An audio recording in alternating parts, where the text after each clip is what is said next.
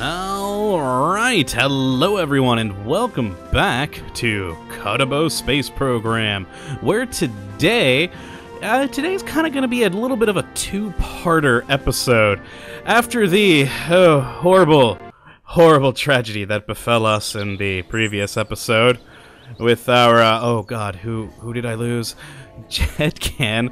Poor Jedcan, accidentally going on EVA while re-entering the atmosphere. We have lost our first Kerbal in this career mode, and it saddens me, but we have learned from this horrible tragedy, and I have gone and downloaded the EVA Parachutes mod by Vanguard Technologies. Now, it actually does add something to the tech tree here. For survivability, it adds this VNG PB parachute box. This is the latest in parachute transporting.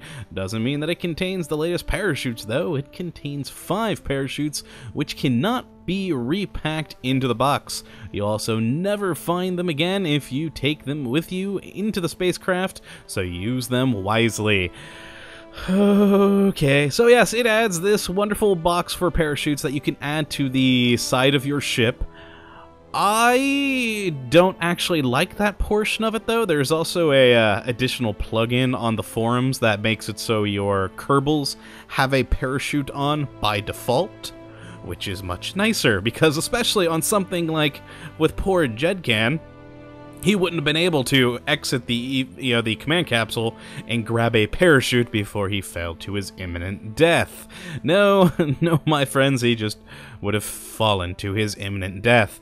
So I downloaded that extra little plugin that was on the forum for the Vanguard parachute plugin, and it gives my Kerbals a by default parachute on them whenever they leave the capsule, so that hopefully should save a future loss of life.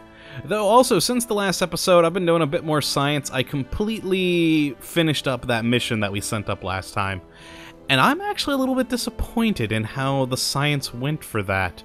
In total, I think I got like 80 or 90 science in total out of all 5 of the capsules, bringing them home, which isn't exactly rolling in the science there now, is it? So, I don't know, we're gonna have to try some other things.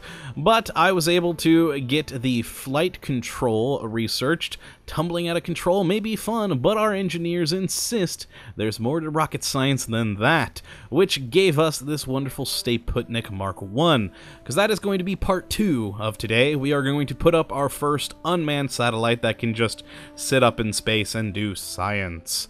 Granted, as we've learned, science in the same orbit or same area has a diminishing returns, but nonetheless, I would like to put up a science satellite for long-term, quote-unquote, research, so that should be interesting, hopefully. And it unlocked these 2 aerodynamics, which give us a lot of cool stuff for making planes. And then also advanced flight controls, which give us more stuff for planes, a inline advanced stabilizer, and the Probobidyne Octo, so we could have another unmanned thing. And I actually quite like that. I enjoy unmanned stuff, so yeah, it's all good. Yeah, so now we have 28 science. We need to remedy that.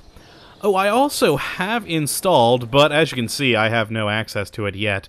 I have reinstalled the Interstellar mod, and from what I have seen on the forums, their stuff is way over here, requiring thousands of science to actually work with.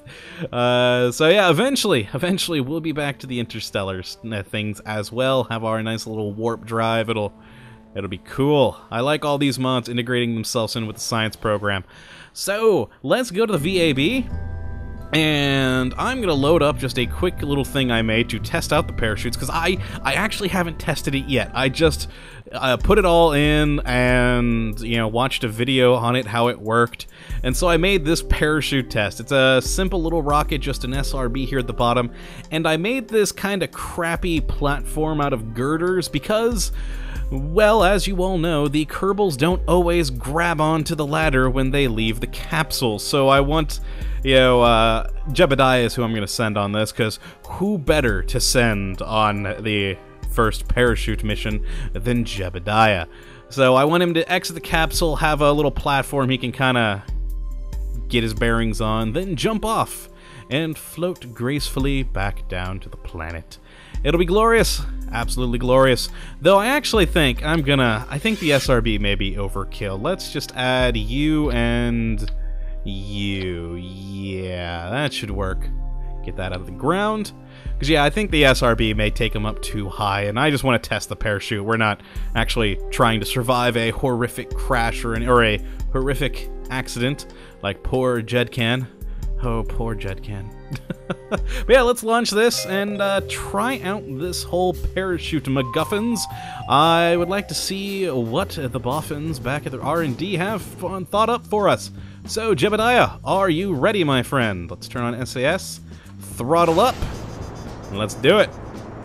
Okay, now I don't need to go too high or too fast. I just want to get up to a decent enough altitude to have a good parachute test. So I may not even use all the fuel. I don't know. What the heck. We're losing our fuel pretty quickly, so we shouldn't have much of it. Oh, you know what, actually, let's shut it off. EVA. Oh dear God. Apparently, Jebediah is just kind of shoots up in the air, which is actually one thing that was weird last time with Jedcan. Apparently, Jedcan is either far more aerodynamic or, far heavier than the capsule, because he just kind of shot past it towards the planet. So, yeah, I don't know what Kerbals are made of, but they apparently are made of some interesting materials. Oh geez, I'm kind of using my jetpack now to kind of bring me down a little, or at least slow my descent.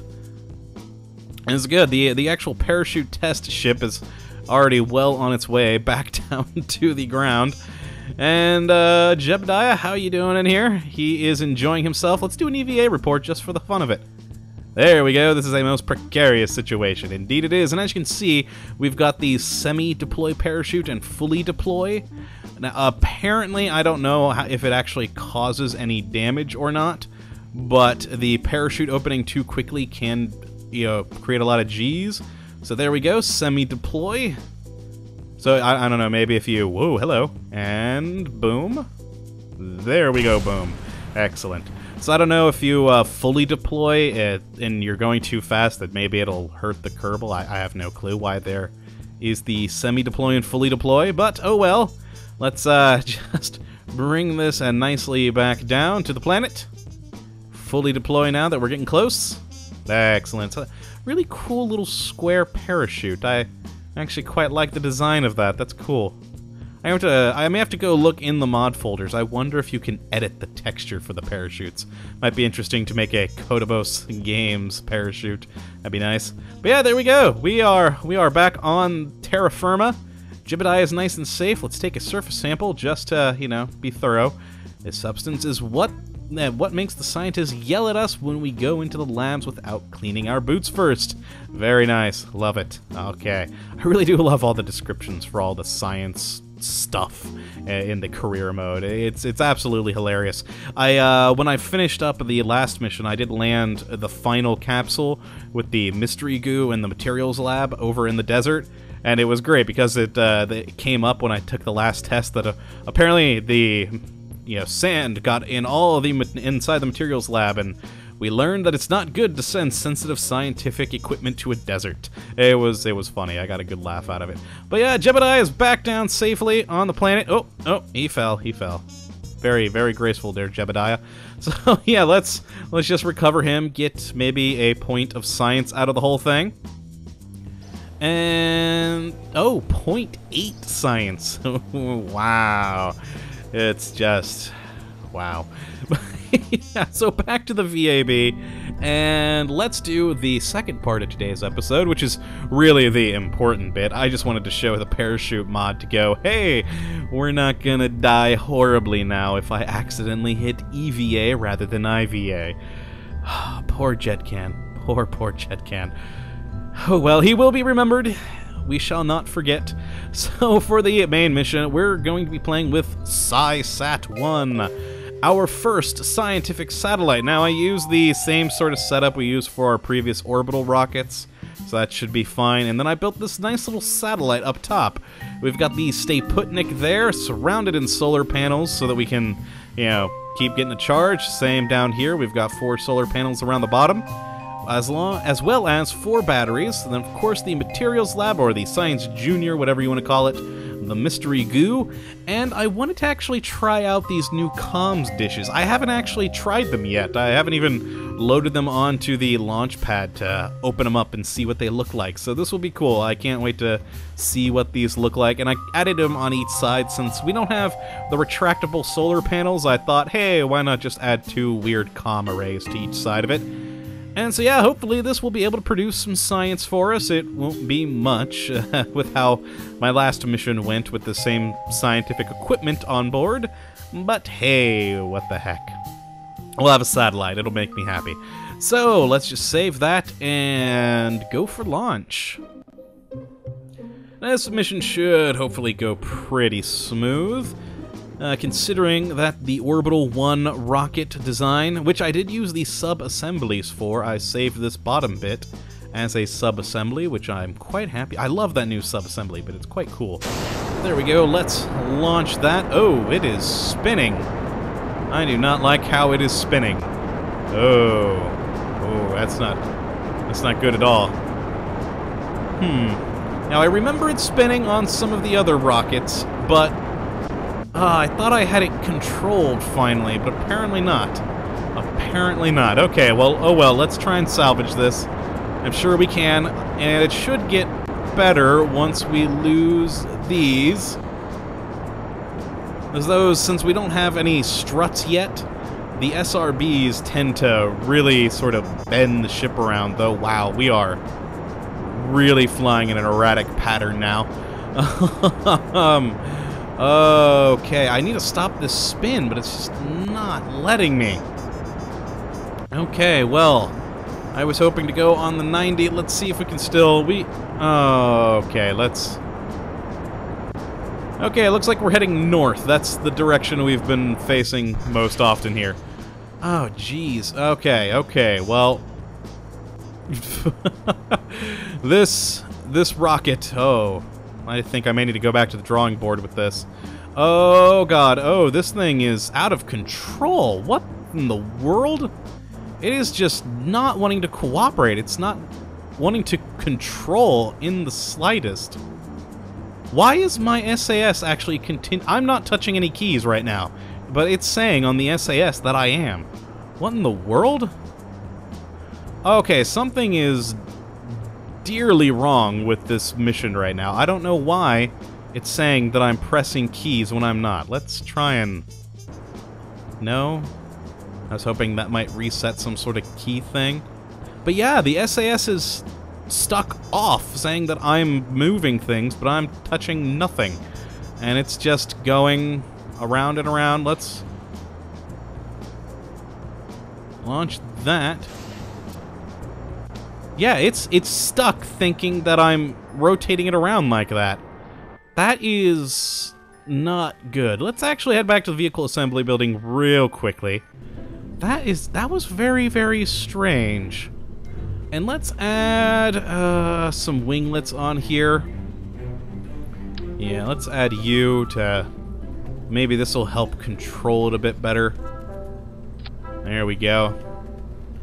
And let's try this launch one more time. I really don't know what was going on, though, with that. It just kept wanting to spin, thinking that I was pressing keys. Because, yeah, if you're... The SAS thing, I like that indicator now that, you know, it kind of turns off when you press a key so you can move around. But it was stuck on, like that, like I was pressing a key, even though I wasn't. I don't know what was going on there, but let's try launching this again. Alright, those winglets do appear to have helped. I should have added those in the first place, but oh well, live and learn, live and learn. So this is going much, much better. Oh, winglets always add some sort of stabilizing system. Oh, though, it's getting harder to control now. And we are starting to spin a bit. But I seem to be able to control it this time. Okay, let's angle down at the 90, start our gravity turn. Yeah, this one's going much better. Still, though, very, very sluggish. It's now not really wanting me to turn. Oh, no, there we go. Got it finally to sort of move a bit more. It was extraordinarily sluggish now. Oh, no, stop rotating, you fool. Okay. Oh, jeez, why? Ah, man, this thing is being a real pain to try and control here. I'm trying to send it one way, and it's just going entirely another way. I really don't understand why this thing is controlling so poorly, and it's going out of control again. What in the world? I've never had this much trouble launching a rocket. Stop going that way. What are you doing? You are not listening to my controls. In the slightest. Okay, what in the world is going on with this game right now? And it's back to that again. I'm not touching any keys, but it thinks I am. What in the world is this? I don't know what to say or what to do in this. It thinks I'm pressing keys, but I'm not at all.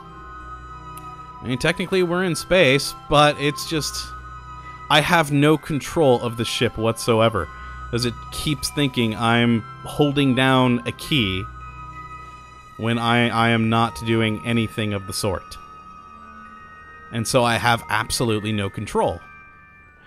Okay, I don't know what's going on, but I'm going to have to pause the recording here, and I don't know. I'm going to have to restart the game. I'll hopefully bring you guys back when I actually have this thing in orbit and it is successfully flying.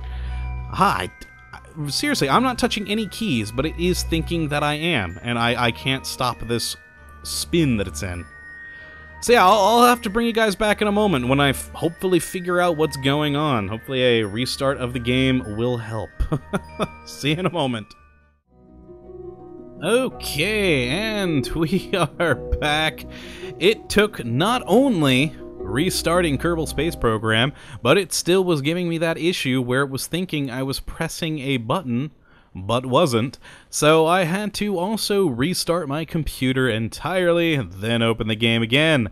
And finally, that got it working, as well as a slight redesign. Once I did all that, you know, I launched it up, and it had balancing problems then, so I added some cones to the top of the asparagus tanks that we released off about halfway through, and also took off the mystery goo. The mystery goo kept weighing it northwards, and I didn't want a polar satellite, so I took off the mystery goo. So all we have is now the Science Junior. Let's rotate ourselves around, and that's it. Oh well, even with the mystery goo, it wouldn't have been that great of a science satellite anyways. I just want this thing in space so that we do have a science satellite in space. So yes, if I hit 2 on my action group, that will bring this up. Microgravity has greatly affected the growth of crystalline structures, blah blah blah, we've seen that before, keep the data. And then with 3, I can close it back up again to reset it. And with 1, I can open up our comm arrays. Let's see what those look like. Oh, those are actually really cool looking. This is actually the best part, I think. We've got the cool comms arrays, and it's all good. So we can retract, transmit, same old, same old. Of course, we can't do any sort of crew report with a unmanned capsule. Would have been interesting if you could, though. Quick, computer, report. But, oh well, we finally got this thing up here. It was a bit of an ordeal. I still have no idea what in the world was going on with Kerbal Space Program earlier. It kept thinking I was hitting buttons that I clearly was not. But oh well, we now have our satellite up. with a little bit less scientific equipment than I would have liked, but c'est la vie. That's how the dice came out on this one. So we'll just have to make do. But like I said, with the whole diminishing return of science in the same spot, it really wouldn't have made much of a difference, I don't think. I mean, let's just transmit this stuff and... Ooh, hold on, I gotta actually turn that back on. Let's transmit and we'll get a little bit of science. Oh, done? Done. Did I retract? Huh. Let's transmit. Wait, what? What in the world? It said done, but it... What? Why did it retract the comm array after... Oh, and now why is that only opening one of them? What in the world is going on with this? So, observe the bay. And let's just transmit the science from here. Okay, well that worked. Though that's still 1.4 science added. Yay. And why does it close after it sends? That's strange. I don't like that. I like you open. Aesthetics, my friend. Aesthetics. They're far more important than your... Well, I don't know why you'd be closing. That seems a little strange. But oh well. Oh well. That's gonna be it. Kind of an interesting episode today. We had the random parachuting with Jebediah. I'm sure he enjoyed that. You know, we had to do something though after poor Jedcan's accident. We couldn't let that stand. And after much finicking around and restarting my computer and the game, we were finally able to get this satellite up and, well, actually, where am I orbiting? Kind of a high orbit, too, at 173 and 165 kilometers up. So pretty high, and kind of wonky as well. That's not exactly on the 90. Oh man, I do not know what went wrong with that rocket. I mean, we had not had that many issues with a rocket in a very, very long time. But, oh well. So yeah, that's gonna be it. I hope you all did enjoy this episode, and of course that you come back for the next, where we will be doing something else. I'll probably try and get a lot of science on my own over the weekend, so we can open up a few other bits of the tech tree. I don't know, maybe get some more scientific equipment or something along those lines. I'd actually like to get, I think, the wheels next, so I can actually make a little plane, because I would like to go over to the, island base. I haven't seen what the new base looks like yet, because apparently they revamped all that. So perhaps we'll have that for our next episode. I don't know. We'll see. But until then, thank you for watching, my friends, and as always, have a good one.